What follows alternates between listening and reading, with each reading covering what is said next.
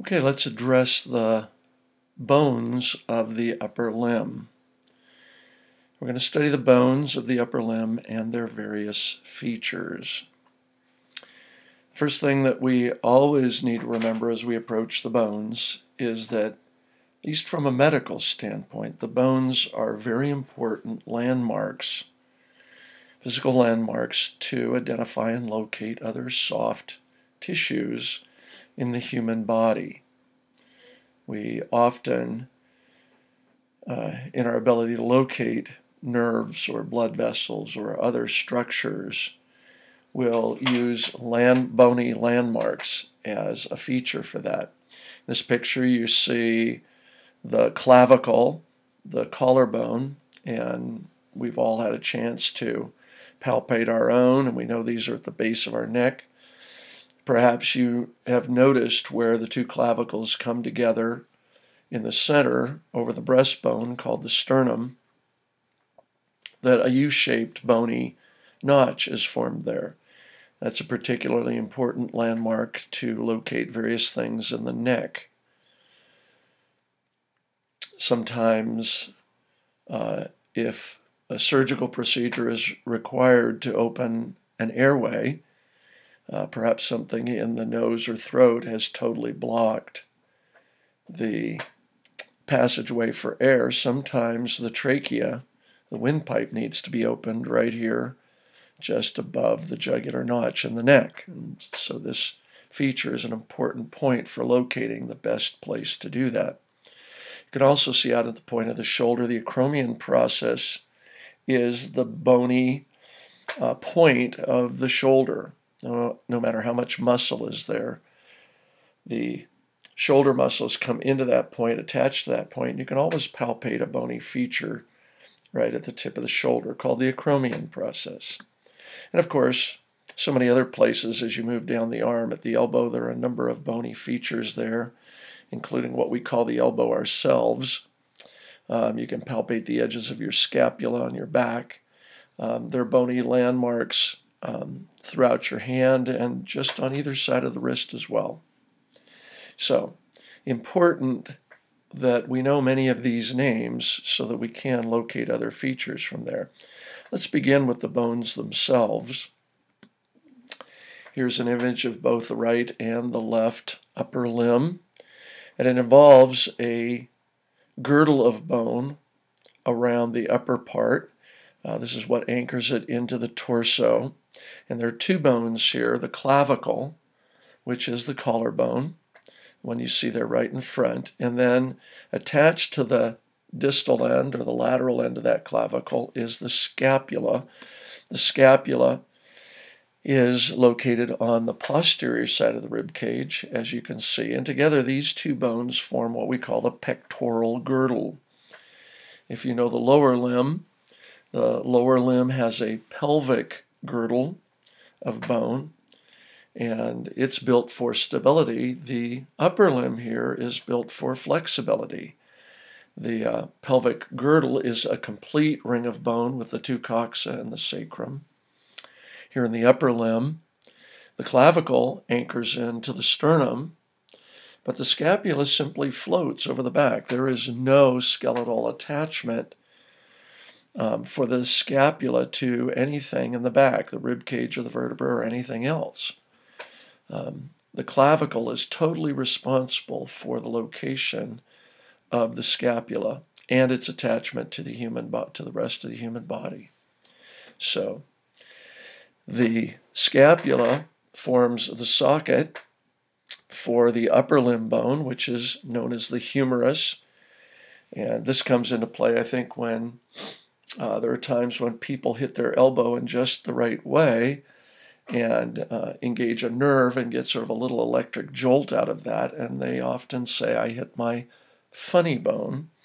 And of course, it's got to be due to the fact that this bone is called the humerus. So the humerus is the single upper limb bone. Notice how much like the femur this is. It doesn't have a long neck and a ball-like head, but in many, many respects it's the same, and you'll see that shortly as we as we work our way through each of these bones. In the forearm, there are two bones. Again, this mirrors the lower limb. The lower limb has a tibia and a fibula. Here in the upper limb, these two bones are known as the radius and the ulna. The radius is the lateral of the two bones. The ulna is the medial of the two bones.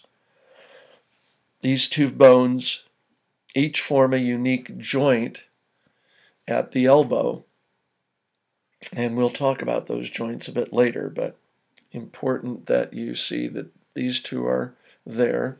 The radius is always the lateral of the two bones, the outside one, and the ulna is always the medial one.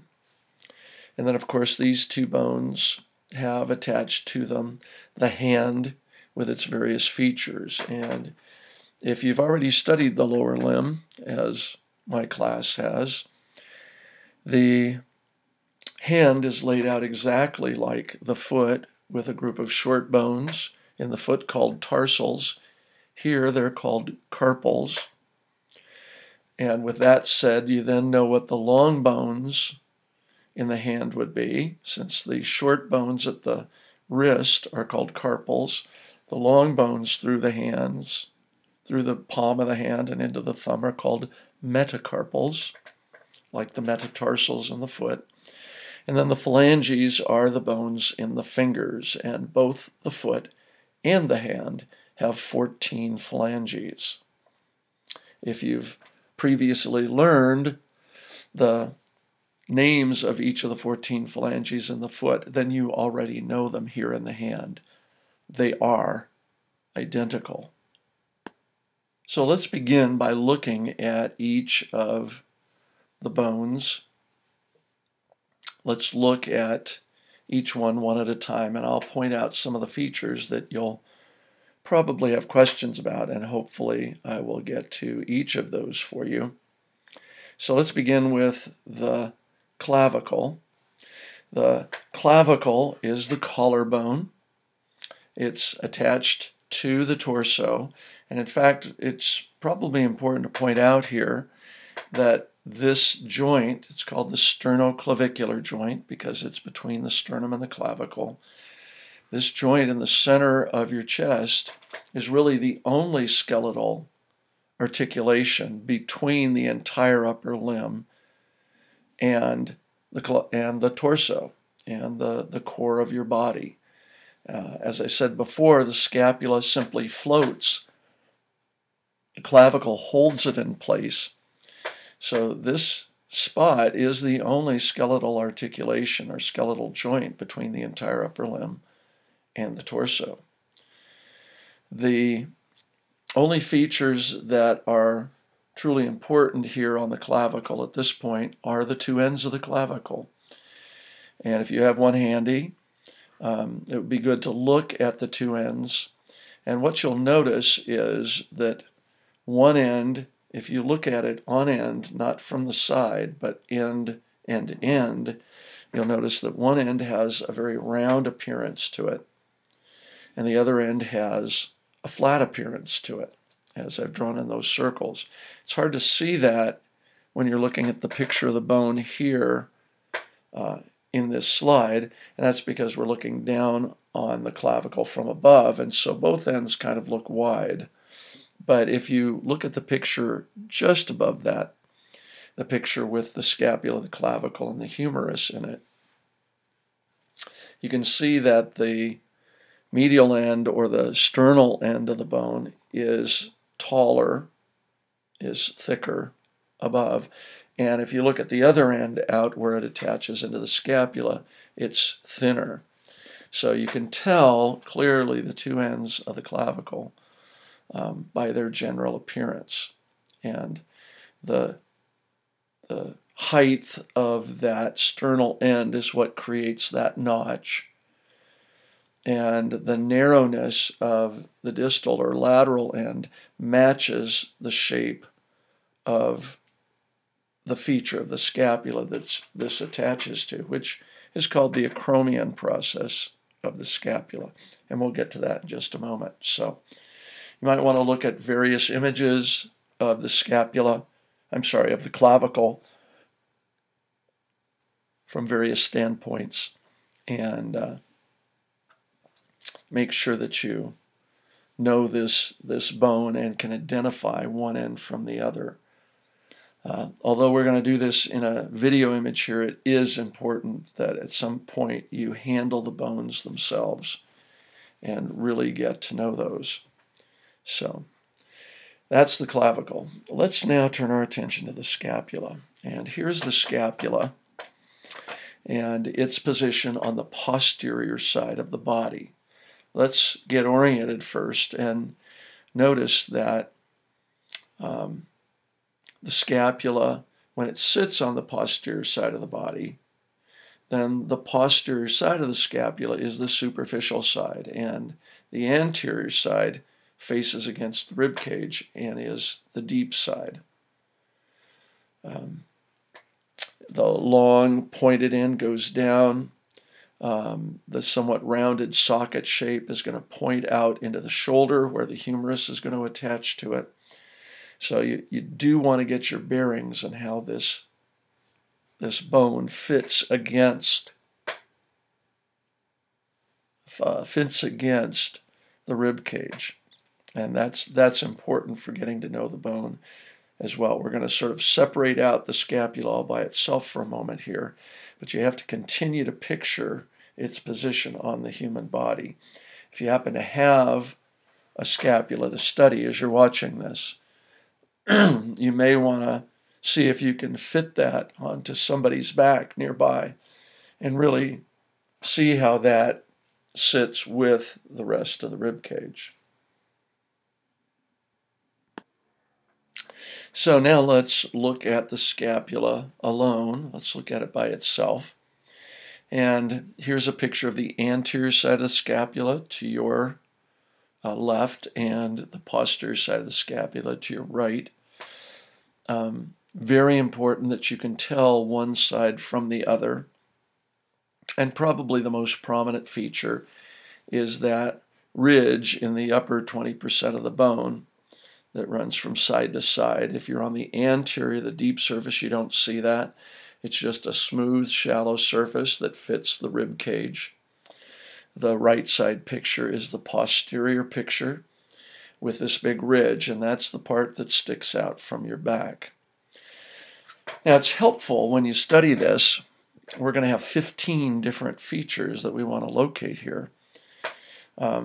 But it's helpful to look at it from a geometric perspective. If this was a geometry class, I would ask you, what is the shape of this bone? And hopefully you would not tell me it's a square or a circle, but that you would tell me it's really the shape of a triangle. I know from my geometry days that I learned a couple of things about a triangle. It has 3 sides, and it has 3 angles, or 3 corners. We call those corners angles. And the number 3 is going to be very, very helpful to us here. As we study the scapula, we're going to find that there are really 5 groups of 3. And this makes the study of the scapula much easier than trying to learn 15 things if we learn 5 groups of 3. And so what do we have? Well, a triangle has 3 sides, so this bone has 3 sides, 3 edges, and each of those edges has a name. So it's just natural. Learn the 3 sides names all together. The bone has 3 angles, although let's qualify that. There are only 2 simple angles. The ones facing the inside, above and below, are just simple corners. And you can see those. The 3rd angle, the one that's lateral on the bone here, whichever picture you're looking at, is really very busy. There are a number of processes. You can see the socket of the bone is there.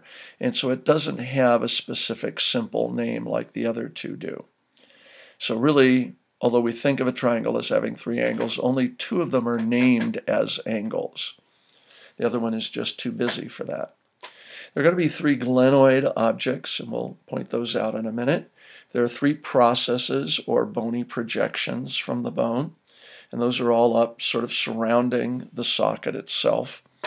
And then there are three fossas, or three hollowed out areas, two on one side and one on the other, one on the anterior side, two on the other side. And then finally a scapular notch. And if you look at the upper edge of the bone, the superior border of the bone, right next to that little curve or crooked finger-like piece, you see a little cutout there, which is the scapular notch.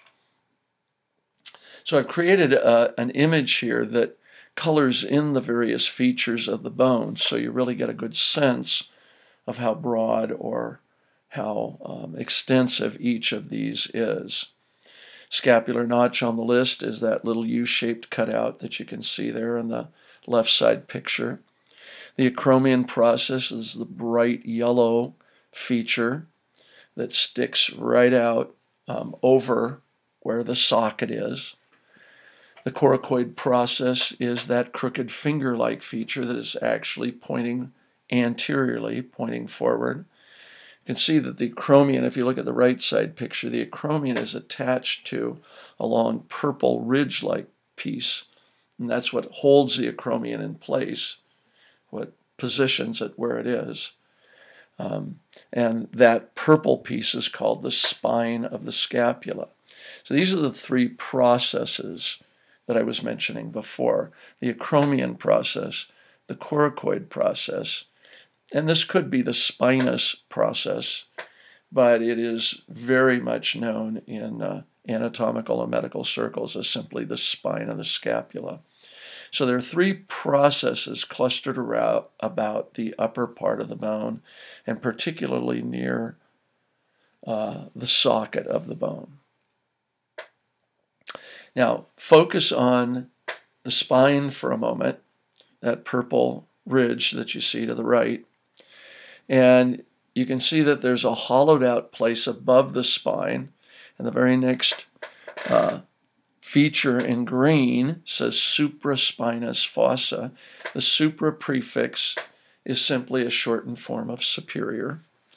So above the spine fossa is that hollowed out area right above the spine, supraspinous fossa. The pink area below that is the infraspinous fossa, literally below the spine, hollowed out area. And that area right there is shallow. The borders, the edges of the bone are raised, are thicker a little bit, and the center is a little thinner. So it's just a slightly hollowed out area. And then what was the first one there in yellow shows on the deep side of the scapula. And that whole sort of curved, hollowed area on the deep side of the bone is the part of the bone that fits against the rib cage. And it's a fossa known as the subscapular fossa, right? There's no spine on this side, so it's not going to be a spinous fossa. The sub prefix means under, like a submarine is a boat that goes under the water. So subscapular would be found on the underside or the deep side of the bone, and that's exactly where it is. So the spine helps us locate the two fossas on the posterior side, and there's a single fossa there on the deep side, but three fossas. So three processes, three fossas, three borders. The edges of the bone are known as the borders, the superior border above, very short, leading to the scapular notch, and then the axillary border and vertebral border.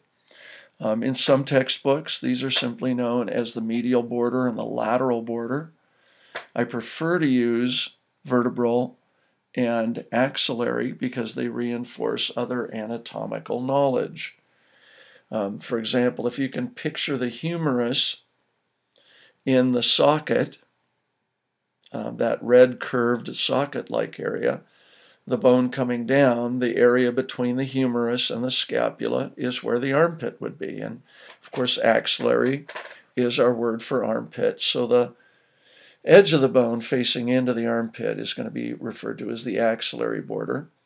And of course, the very long border on the medial side is facing into the vertebral column, and perhaps you could visualize the vertebral column running right down through the center of this picture, and that would be the border that's there. If you use medial and lateral, I would not mark it wrong, but I think you're going to learn and remember and reinforce more human anatomy if you use axillary and vertebral. And then the two angles. Notice along the vertebral border there, the superior angle is in sort of a teal color, and the inferior angle is in a purple color. The very corners of the bone there are the two angles. The other angle is so busy, and it's busy primarily with the socket and those little bony processes that help support bones and muscles and ligaments and other structures that hold this socket in place. The socket itself is the glenoid fossa. Some books call it the glenoid cavity, but it's truly only a cavity when it has the rest of itself. And the socket here, it kind of is the shape of a teardrop on the bone, but there is a lip of cartilage that is attached that makes the socket more cup-like. And with the cartilage attached, the reference is to the glenoid cavity. But when we have the bone just by itself, it's proper to call it the glenoid fossa, with a little hollowed out area there. Now, there's then two glenoid tubercles, a supraglenoid, again, above the socket tubercle, a little bumpy structure, and an infraglenoid tubercle, or a below the glenoid fossa, little lump. And you can see the yellow and the purple dots that represent the location on your bone where you would find those two tubercles. These are very important landmarks, attachment sites for the muscles of the upper part of the arm. So those glenoid structures are really right there where that third angle would be. But looking at the whole picture, then you can see you've got three processes, three fossas, three borders, two angles, three glenoid objects, and the scapular notch then fills in the other one of the 15. So study these well. Use these pictures that show you the whole color of the bone to really identify it well. And we're good.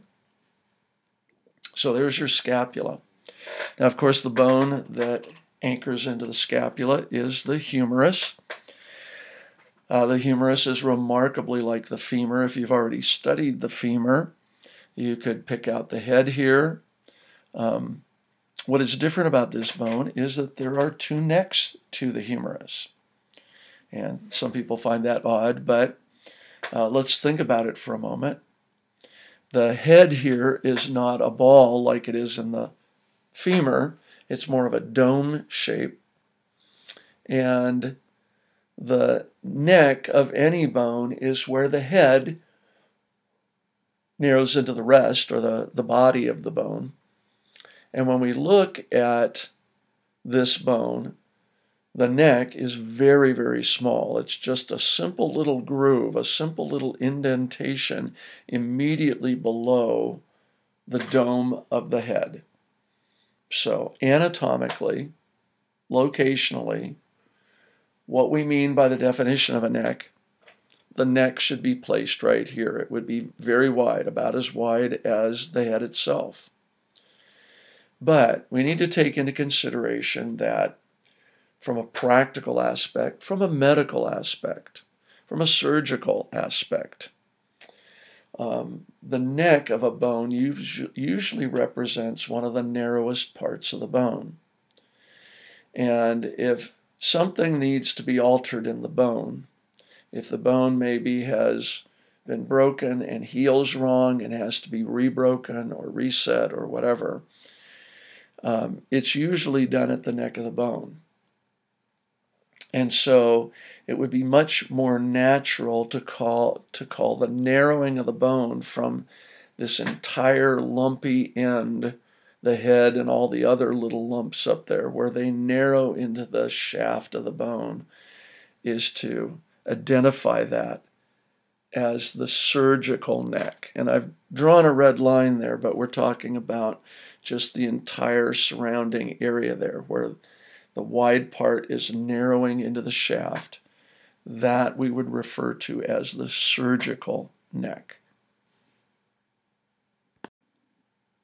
So also at this proximal end of the bone are three features which in some ways mirror the objects of the femur, if you've studied that. There are two tubercles, a greater tubercle and a lesser tubercle. Let me take you to another picture that probably shows this a little bit better. So here I've colored in the two tubercles, and maybe if you have studied the femur, you know there's a greater trochanter and a lesser trochanter.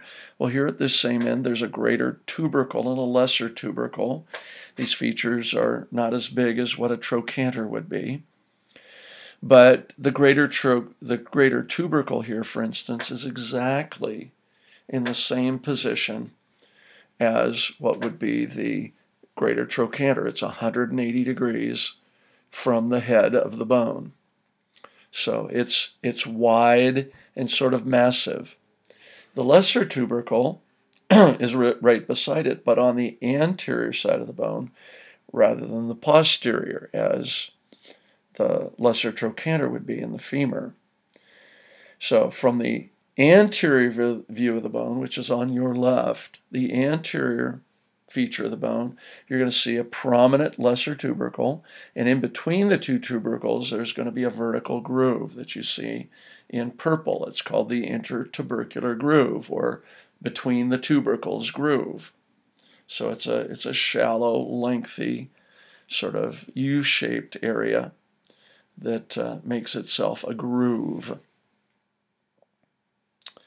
So, three features here. In fact, probably the easy way to study this end of the bone is to say, okay, there are two groups of three. There's the head and the two necks. Study those. And then there are the three tubercular things, greater and lesser tubercles, and the intertubercular groove. On the shaft of the bone, you see only one feature there. It's on the lateral side of the bone, not anterior or posterior, but lateral.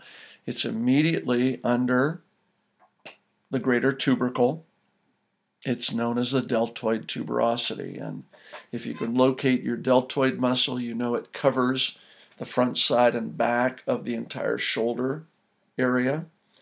And its fibers narrow down, and from the roundness of the shoulder itself, they narrow down into a point that attaches itself here on this feature to the lateral side of the bone. And what you would see is a very narrow V-shaped area that would be roughened there. For us, this is the only feature on the bone itself that's going to be found at the shaft. Now finally, let's go to the distal end of the humerus. And here again we see features that are very much like the femur. If you know the femur has two condyles, two epicondyles, and a fossa. And here we're going to have two condyles, two epicondyles, and two fossas. So really a 2-2-2 arrangement. The two epicondyles are probably easiest to locate right off the bat. If you pinch your elbow at its widest point and feel the bony projections, medial and lateral, those are the epicondyles of the humerus. You see them colored in here. The lateral epicondyle is not very big, colored in red here. The medial epicondyle is much more prominent, colored with a teal colored here. So those are probably the easy ones to identify. Condyles are defined as smooth joint surfaces. And if you remember, the distal end of the femur had two very rounded objects that you couldn't really tell apart. They were two rounded knuckle-like structures that fit onto the tibia. Here, the two condyles have different shapes. Look at the yellow feature and the green feature. These two are shaped so differently that rather than calling them medial and lateral condyles, which they are, we're going to give them proper names. So the feature to the lateral side, the one next to the lateral epicondyle, is the capitulum. And hopefully you remember that cap or caput is the Latin word for your head. This is why the piece of clothing that you put on a head is called a cap. You're speaking Latin when you say baseball cap. And somebody thought that the roundness of this looked like the bald head of some guy. So it's got that definite round ball-like feature that we could say is similar to a head. The other one, the medial, what would be the medial condyle, is the yellow feature. Notice that you can see it both anteriorly and posteriorly, whereas you can't do that with the capitulum. The capitulum only shows on the anterior side of the bone. Sometimes the trochlea is thought of as sort of a lopsided bow tie, sort of narrow in the middle and wide on the ends. Maybe you can see that. The name technically comes from the Latin word for a pulley. Not sure if you know what the mechanical device called a pulley is. It's a sort of a metal housing with a wheel that spins in this metal housing, and that wheel is usually grooved. You put a rope through it, and it's attached above your head, and the rope then can be pulled down and can hoist something off the ground. Somebody thought the wheel in that pulley with the groove in it, the narrow part of it to keep the rope running in the center of the wheel, looked a bit like this feature here. So it's known as the trochlea. Remember, if you will, the CH letters in any Latin word are pronounced as the letter K. So a trochlea and a capitulum, lateral epicondyle, medial epicondyle. And finally, on the anterior side of the bone and on the posterior side of the bone are two fosses. The fosses are indentations, hollowed out areas. And in fact, if you pinch the bone front to back, your two fingers would be exactly opposite each other. The anterior one is known as the coronoid fossa. It's right above the trochlea. And the posterior one is much deeper and known as the olecranon fossa. And you see it there on the posterior side of the bone. The anterior picture is on the left, and the posterior picture is on the right here. Very important that you do get to know what the anterior and the posterior side of the bone look like. I would say for the anterior side of the bone, that intertubercular groove and the little lesser tubercle pointing out really define the front of the bone and the fact that you can see the capitulum.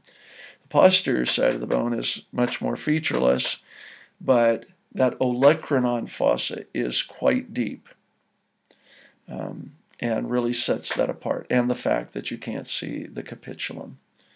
So those features at the distal end of the bone, two condyles, two epicondyles, and two fosses, are the features that you should know there. Okay, and now let's turn our attention to the forearm. Forearm contains two bones, the radius and the ulna. The radius is the lateral bone, the ulna is the medial bone. In the bone list that I've given you, there are 12 features between these two bones, and they're probably best studied together, side by side. 6 of these 12 features, half of everything, is in the form of the head, the neck, and the notch on each of the bones. So notice, when you look at the two bones, where do the bones actually touch one another? And the answer, of course, is the head of each bone touches or fits into a feature on the opposite bone. So let's start with the radius, the bone there that you see above on the lateral side. The round whitish feature that you see there is the head of the radius. And then the narrowing immediately under the head would be the neck of the radius. So head and neck are very easy to see there. Look at the distal end now. Look at the ulna. The distal end of the ulna is a rounded feature. You can see it in white, which is the head of the ulna. And the area where it narrows into the main body of the bone would be the neck of the ulna. Now, this bone sets people back for a minute because if you've studied a number of long bones, the head of the bone is typically at the proximal end, the end above. And so this ulna is sort of an anomaly. The proximal end of the ulna is very busy with that big cutout. If you look at the bone to the right, which is the ulna, but just from a different position, you can see that there's a big sort of mouth-like cutout on the bone. And that's very busy attaching itself to the humerus. So it turns out that on the ulna, the head is at the distal end. Interesting. So the head and the neck of each of these two bones should be fairly easy to identify. And that sets us up then to understand the notches.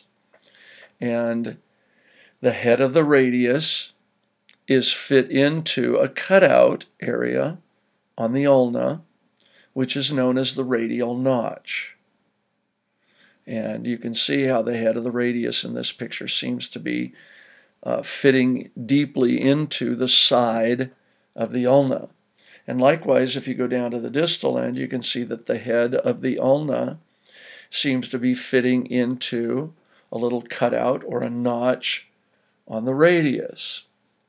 And each of these two notches is named for the bone that fits into it. So follow me. At the proximal end, there's the head of the radius and the neck of the radius, and the head of the radius fits into the radial notch of the ulna. Follow? At the distal end, same thing. The head of the ulna, the neck of the ulna, and the head of the ulna fits into the ulnar notch of the radius. Okay, so the notches are named for the bone feature that fits into them, not for the bone that they're on. Now, when you can do that, when you can see head, neck, notch at one end, head, neck, notch at the other, you've got a pattern to fit into your mind. And now you've got 6 out of the 12 features identified. Let's look at them here. So here in this picture, I've colored those in. The head of the radius in the teal color, the neck of the radius, and the little arrow pointing into the notch, the feature on the ulna, and that would be the radial notch of the ulna. At the distal end, head of the ulna in a dark blue color with a green neck, and pointing out the ulnar notch, the notch on the radius that the head of the ulna fits into. So, as I said before, that gives you 6 out of the 12 features. Now, let's pick out another pair that are fairly easy. Look at the very distal end of both bones. And you can see both bones have a pointed feature on them. On the ulna, the pointed feature is very prominent because you've got this rounded head. The radius, when you get down to the distal end, is pretty wide, and 180 degrees from that notch we were talking about is this pointed feature called the styloid process. It's the styloid process of the radius. Over in the picture on the right, we've colored the styloid process of the ulna yellow. And you can see that these two point away from each other and create sort of a U-shaped area just beyond the distal ends of the bone. And that, of course, is where the hand is going to fit. And these sort of cup around the carpal bones of the hand. So, The 6 head neck notches, now 2 styloid processes, and please make sure that you write the name of the bone that it's on as well. If you write styloid process, you should write styloid process of the whatever it is, radius or ulna. Now that leaves you with 4 features. One is on the radius, and look back toward the proximal end. You see the bicipital tuberosity. Some books will call this radial tuberosity. It's a very prominent lump below the neck of the radius. It's always very easily distinguished. I call it the bicipital tuberosity because, in fact, the biceps brachii muscle, the big lumpy muscle of the upper arm, anchors into the forearm right here. And so I like to use bicipital tuberosity because it reminds me of that muscle attachment. Radial tuberosity is adequate. It is that. It's the tuberosity, the radius. But once you've put that on the radius, now you have the entire radius. You have the head of the radius, the neck of the radius, the bicipital tuberosity, and then down at the distal end, the styloid process and the ulnar notch. Now, at the proximal end of the ulna, there are 3 features. You see them there in purple, yellow, and green. Look at the bone to the right, the ulna shape to the right, where we're looking at it from the side, and you can see this more clearly, I think. The curved mouth-like feature is in green and is known as the trochlear notch. And I think most of you, if you studied the humerus, would recognize that that comes from the word trochlea, which was that medial condyle on the distal end of the humerus. The other 2 features are both processes. The olecranon process in purple is the main lumpy end of the bone, and this, in fact, is what you and I call your elbow. If you bend your arm, if you flex it so that the bone at the point of your elbow really juts out, most people call that their elbow. And that is, in fact, the olecranon process. And look at the letters in the word. It's pronounced olecranon process. So, very important, prominent feature. You should know that the point of your elbow is your olecranon. And that sort of forms the head and part of the upper lip of this mouth-like feature. Notice that the lower lip is in yellow, and this feature is referred to as the coronoid process. Coronoid process. The word coronoid here comes from the word corona. Many people think of a beer right away, but it's not a beer, but the fact that the symbol for that beer is a crown. The word corona in Spanish means a crown. And the coronoid process is not the whole crown, but if you're familiar with the basic shape of a crown, it's usually a gold circle of metal that you put on a king's head or a queen's head, but it typically has little triangular points on it, like little rays of light. And you can see this if you look to the ulna that's positioned to the left. See how the shape of that coronoid process is like a little triangular tooth on the upper margin of a crown. So coronoid here. Let me also say that I should warn you here, perhaps you remember on the scapula, we found a coracoid process. This is a coronoid process.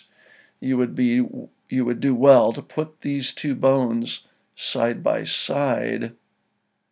I'm sorry, not the 2 bones. Put these 2 words side by side so you can see clearly their difference and make sure that you put the right one in the right place. This is not uncommon for me to see on tests or quizzes or wherever that people call the coronoid the coracoid or vice versa. So, 3 features here.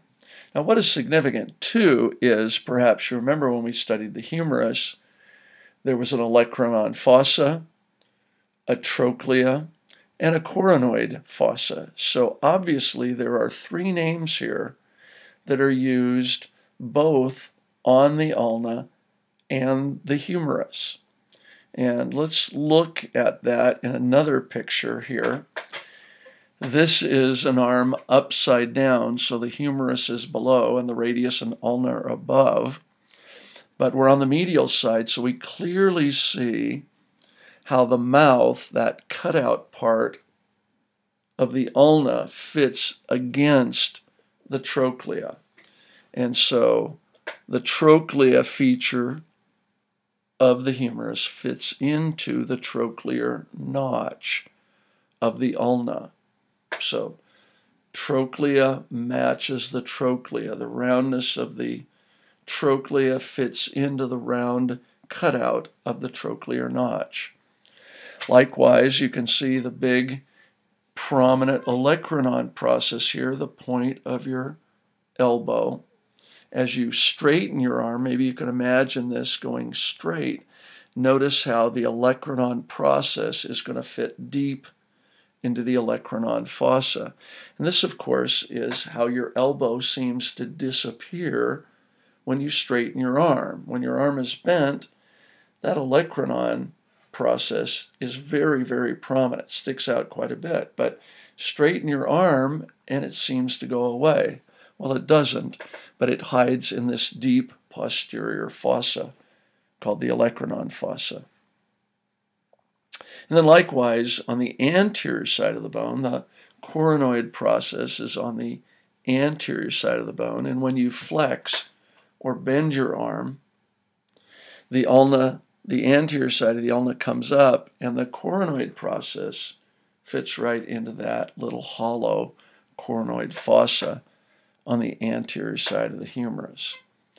You can't do better than to try and get a hold of a humerus and an ulna, fit them together at the trochlea, and really see how these 6 features, 3 on the humerus, 3 on the ulna, all match, and that the names are similar from bone to bone. Okay, so take some time looking at that and really getting to know these. So there's the radius and the ulna. Finally, let's look at the hand. The hand is laid out in many ways like the foot, obviously not the same shape, but the same 3 sets of bones. You see the little short bones called the carpals that fit against the radius and the ulna. There are 8 of those little bones, and they are the real challenge in learning the bones of the hand. The metacarpals are the 5 metacarpals, numbering from the thumb, which is the number 1, across to the metacarpal below the little finger, which would be number 5. So these are very straightforward, and of course, if you've learned phalanges already, the 14 phalanges here are identical to the ones in the toe. There's a proximal and a distal phalanx in the thumb or the first finger, and then there are 3 in each of the fingers 2 through 5, a proximal, a middle, not medial, proximal, middle, and distal phalanx in each of those 4 fingers, which makes a total of 14. So the challenge is really the carpals. It helps if you take a picture like this and actually color them in, right? And here you see all 8 bones colored.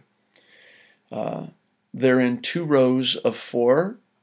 There's a row of 4 that joint with the metacarpals, as you can see. And there are 4 that fit against the wrist. And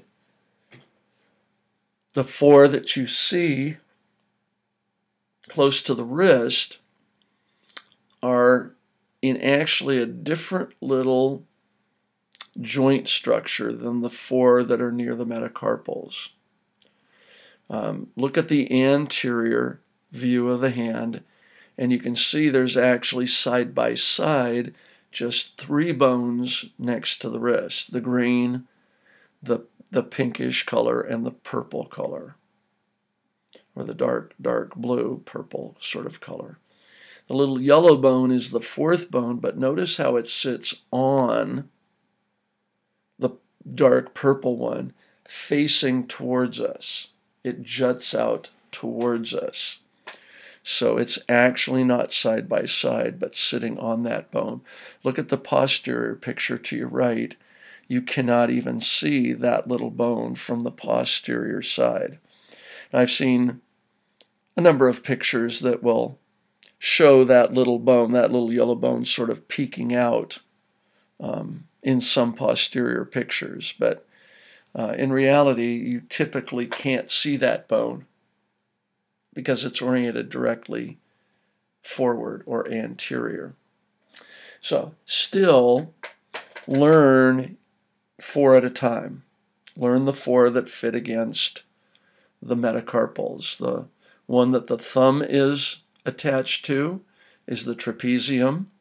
You might know that the first metacarpal, one with the number 1 on it, and the little red bone there, the trapezium, are where the saddle joint is that makes your thumb opposable, that gives it extra flexibility to be used with your fingers. And I always think of a little short rhyme that the thumb is on the trapezium. Or picture a trapeze artist who's almost slipped and fallen and is just hanging onto the trapeze by his thumb. That image might be able to give you the trapezium. Okay? The bone next to that, the lighter purple bone, is the trapezoid. And notice that the 2 traps are side by side. If you can get the trapezium right, you can probably place the trapezoid. And then in yellow, the capitate, and in a teal color, the hamate. So trapezium, trapezoid, capitate, hamate are the 4 bones next to the metacarpals from lateral to medial. Okay? Now, come back. You know where the trapezium is, so the bone right below that, the one next to the radius, is the scaphoid in green. The light sort of pinkish one is the lunate bone next to that. And the third one in line is triquetrum. Okay, look at the word, triquetrum. So those are the 3 that are side by side there. And then the 4th one is called the pisiform. And it's like a little pea, and it sits on the bone. And in fact, you can palpate your pisiform. If you find the very base of your hand, right where it's next to the wrist, on the little finger or the medial side, press the thumb of one hand right into the very corner of the palm of your hand, right down next to the wrist, and you'll feel a bony lump right there in the corner of the palm of your hand. And that little bone is your pisiform. You can feel that. So, 8 bones. Make sure you know them from an anterior view and a posterior view. Make sure you use the thumb as a reference point to start your naming on either of the 2 rows. Some people will actually use a little sort of an acronym to help do this. Maybe you remember from a math class learning, "Please excuse my dear Aunt Sally." It was a way to put in order the processes that you had to do to solve an algebraic equation. The P and please standard for parentheses, that you would solve that first. The excuse stood for exponents. Squares or cubes would be solved next in an algebraic equation. And then my dear was multiply, divide, and add and subtract was Aunt Sally. So those 6 words put in order the processes that you need to do, and an algebraic equation will always be solved correctly if you do the processes in order. Here, if we start with the bone, the trapezium, the letters are T, T, C, H, right, across next to the metacarpals. And then if you come back under the thumb, and start the second row, scaphoid, lunate, you've got SLTP. A student of mine many years ago came up with this, and people have come up with different ones. You might want to invent your own. But if you start there with a trapezium, the letters are TTCH. The teacher can help. Come back to the scaphoid. Students learn the process. The teacher can help students learn the process. Those 8 words give you at least the first letter located on each one of the 8 bones. So if you know there's a pisiform, you know where it is. If you know there's a lunate, you know where it is. If you know there's a hamate, you know which one it is by putting the letter H on it. There are 3 T's, but hopefully the 2 traps will help you place them where they belong, and the triquetrum can go in the other spot. So there you have it. There are the bones of the upper limb. Much more effective studying these if you've really got the bones themselves, and a number of other things that I could point out as we go, but at least this will give you some semblance of identifying features and bones that are important in the upper limb.